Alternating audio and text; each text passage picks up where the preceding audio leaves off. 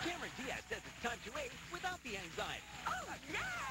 The Property Brothers' smallest fan is about to get a huge surprise. Need a little bit more height. Yeah. And go south of the border with his satisfying anytime stunner.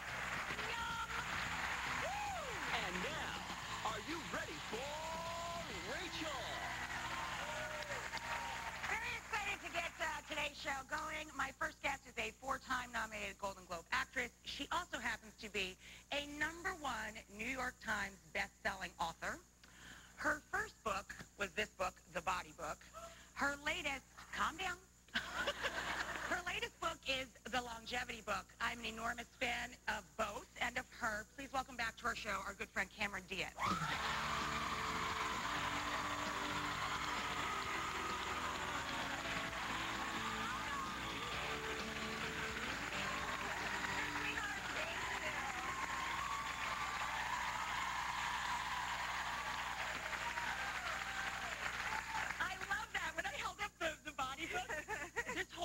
Over here, they went, oh, that's right, because you guys don't know who the cast is. That's right. That's right. So cool. That's so great. So we keep it a surprise to them, and as you know from being here, it's totally unscripted. So I apologize in advance. I love coming here. Are you kidding me? I love it. I love the energy here always. Thank you, the sweetie. best. Thank you. I have to start out with the Body Book because all of my life I've been comfortable in one place, in the kitchen, you know? I have always been very self-conscious about my own body, and I didn't start meaningful exercises, you know, until I was probably 40 years old or so.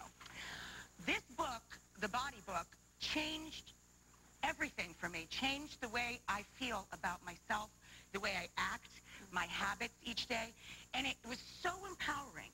I love it so much because it made me embrace. I've always said the thing you should be most embarrassed about in life is willful ignorance. It made me finally embrace the science of the body. Yeah. And learning to love my body, not whether or not it can look like your body or her body or her body. That's what I loved about it.